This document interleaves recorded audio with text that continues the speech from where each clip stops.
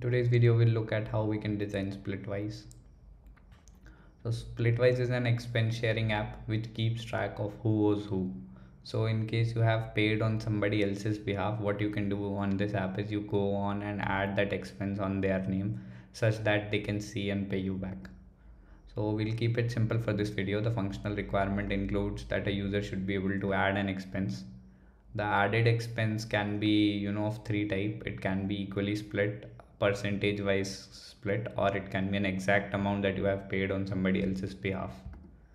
And at the end, it should have a capability of showing the expense for a single user as well as balances for every user. So non-functional requirement for this would be it should be easily scalable, and the design in which we are doing it should be flexible. Let's look at the entity design. So our Splitwise application will have three things in it. The number one is a user map, which will contain on all the user data, like a user ID to user map. And the other thing it will have is a balance sheet, which will have a user ID corresponding to that. It will have each and every users in it. So if let's say you have paid on A, B and C, so against your user ID it will have a map of string and the amount they are having. So this will be our balance sheet and a list of expenses that have been added on the app. Inside this, if we go on and see the user class will have a user ID, a username, email ID and phone number. Next comes is the expense entity. So an expense is basically a transaction that you have done, like the expense which you have added on this application. It will have an expense ID, an expense metadata will contain information related to that expense, like you can add any picture or any name or any URL for the others to remind them that I have paid at that time for dinner, or like anything related to payment data, which can be an image or a URL, name, description or stuff like that. And it will have a user ID who has paid the amount and the amount how much you have paid, and list of split. In this list of split you can actually add the user IDs for which you have paid. Let's say I have paid to 7 members, I can actually add that I have paid for 7 members and these are the amounts that I have paid. And a split type, of course, which we have already discussed. This I have already told that metadata can be of name, image and description, and split can be of three type: equal, percent and exact, as it was mentioned in the functional requirements. Next we'll look at how we can store the data. So we can take three databases. One is a key value store, which can be Redis for storing the balance sheet because it's a key value store. The other one can be a MySQL for storing the expense data. We can have indexes on expense ID and user ID for fast retrieval. And the expense metadata, because it might contain images and other blob kind of like images and all. If the images are too much, then it's better to store that in blob kind of storage and have that link in the SQL table. So let's look at the high level overview after this. This is how technically our app will look. A user can add expense through a load balancer to access our web servers, and as we discussed, we can have three databases. The web servers will process the request, save data in the corresponding DBs, store the expense information in SQL, and the balance sheet updation can be done in the key value store, which will be Redis or Aerospike. And on successful updation, it should also notify the other members that someone else has added an expense. So that can be done through a notification queue in a asynchronous manner through Apple push notification or any other mobile push notification service. So this was the high level overview. Let's dive into low level designing now.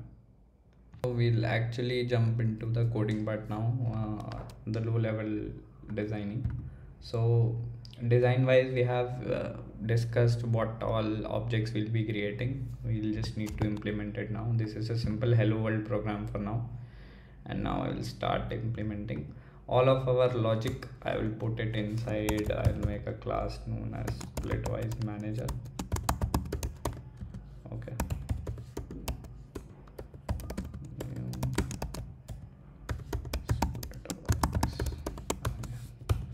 Okay, I have just written the code in the main, and I am going to now initialize a class. Okay, I'll call it manager.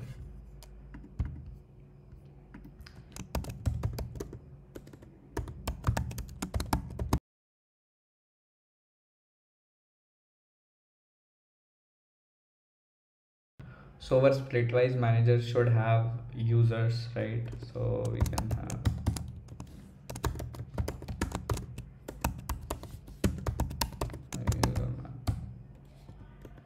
we don't have a user class yet. I will go and create it.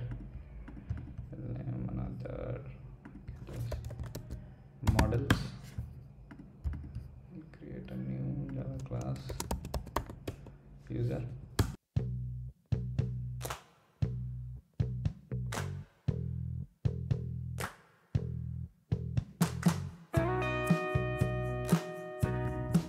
So this is our user class. It has all the simple properties: a user ID, a name, an email ID, and a phone number. This user map is inside the Splitwise manager. So we have one of our entities in Splitwise manager. The next would be to have a list of expense. Name it as expense, and I'll call that list as its expense list. So here's the thing now, that an expense can be of three type, right? Percent, exact, and equal. So all of these types of expenses have something in common. So what I have decided is I will create an abstract class that will have all the common entities, and whatever each class has different, they can implement it on their own. So I'll declare this class as abstract.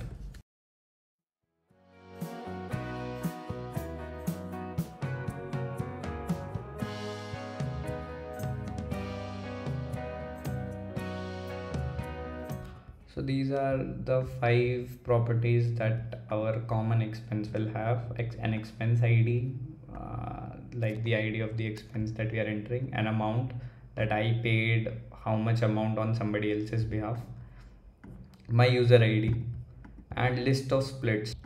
So the list of split here signifies that on how many people's behalf I have paid. If I have paid 500 rupees, and out of this 500 rupees I have paid on 10 people's behalf, so this list size will be 10. If let's say I have paid 50 for each, so I have spent 500 in total. That is an expense, but in that expense I have paid for multiple people, so that will be added as split. And a split class will have mostly a user ID on whose behalf we have paid, and the amount, how much I have paid for somebody.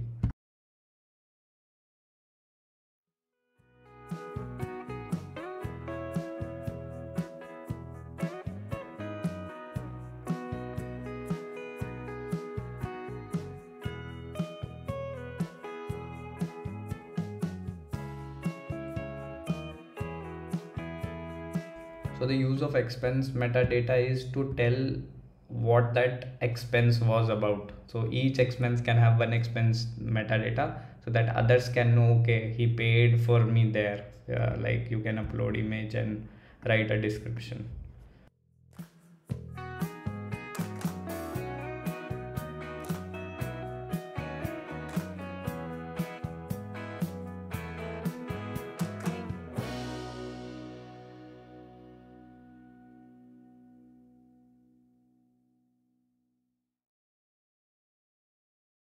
Next, we should have a balance sheet, which we already discussed, that it will be a map of string comma map of string of let's say double. call it as balance sheet.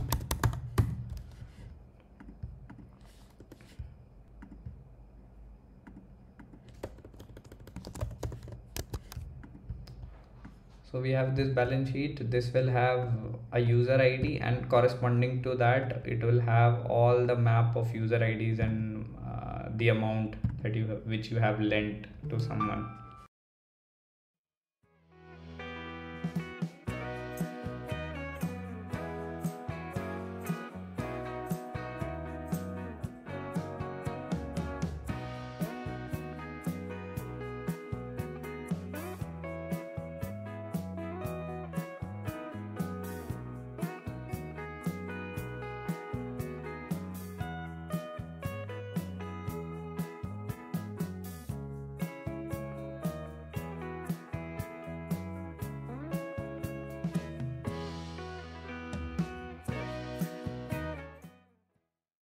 So this is our percent split.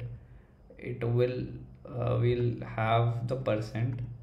So one thing we need to go back and edit is that if somebody adds a percent split, he will only tell me the total amount and the percentage and not the amount basically. So I will have the total amount which will be in expense and the percentage, not the specific amount that is after proper calculation. The user is not supposed to calculate the percent and enter the exact amount. The user will only tell me this is what the total expense is and this is how much percent this person owes. We will need to calculate and set it up. So this is one correction, that we should remove this amount from here and in fact from the default constructor as well. The amount we will set, it should not be inside constructor. Yeah, this looks fine now. User ID, only user ID should be there, such that I have the percentage. I can calculate it later and then do a set amount and set this value. I hope it makes sense. Next.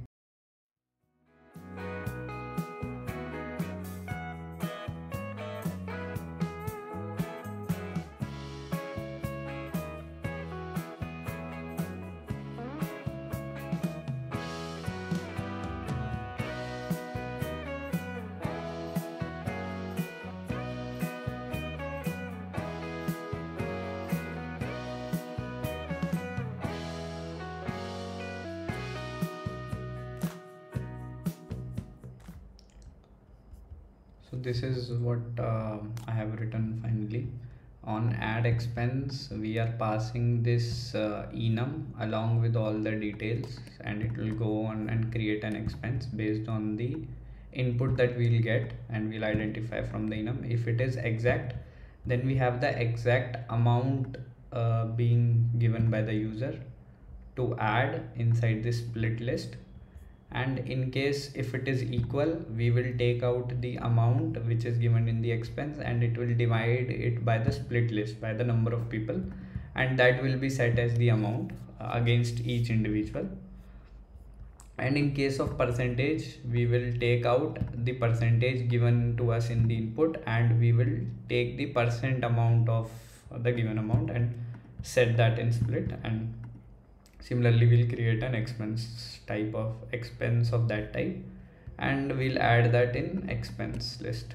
So once we have calculated the expense, what next we'll do, we'll add it to our expense list, which is this, which is inside our Splitwise manager. And after each expense, we will go and update our balance sheet. So this is the update balance sheet after expense method. So what it is doing, it is basically taking out all the splits in that particular expense and it is fetching the person's user ID who has paid, and then it will take all the user IDs in the split and the amount which we have already calculated in expense, it will add that amount against the other user IDs. So if let's say I have paid 500 for 10 people, each time 50 will keep on getting less from my amount and finally I'll be at 0 and that person will be each amount will be against that each individual. And this is a show balance, just to print whatever balance is there in front of anyone. These are just couple of bunch of print statements. We'll run it and check. I have taken some user inputs, and I have added some mock values, and here is the thing which we need to test. Let's say I have added two splits, 20% okay, and I have paid 2000. So what ideally our output should be, I have paid 2000, and from these 2000, 20% should be in front of user 2. User 2 is Ankit. So 20% of 2000, which is 400 rupees. So I have lent 400 rupees to Ankit, and I have lent 400 rupees to user 3, which is Akash. So I have added this expense here, and in the show balance, ideally it should print that they owe me 400 each. So this is what is in our output. Akash owes Anand 400 and Ankit owes Anand 400. Akash and Ankit are, I think, user 2 and user 3. Correct. So this was for percent. Now if I change it to exact amount, or let me do this for equal split.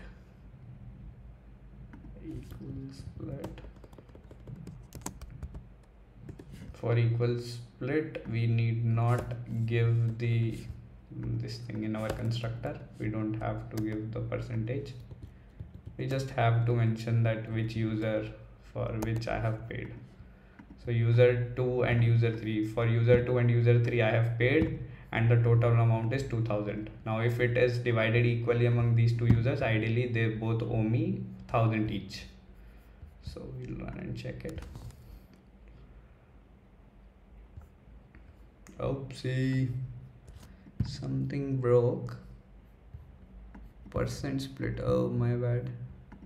Oh, my bad. Actually, I have not added validations till now. We can go that and add @validate also. This broke because my split type is percent, and I have added equal split. We can add a validation, but for now, let me just write it as equal kind of check.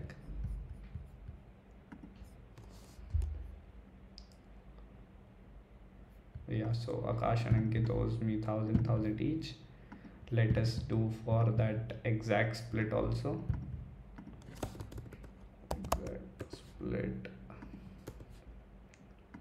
Exact split will only ask me direct amount, whatever I have paid. So I will enter 300 to him and 700 to him.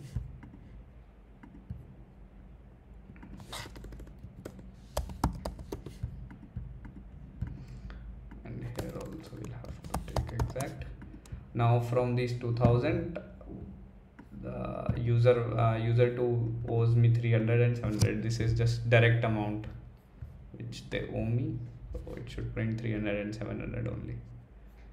Yeah, same. So this was all which I had for this video. In case you found this content helpful, you can consider subscribing to the channel.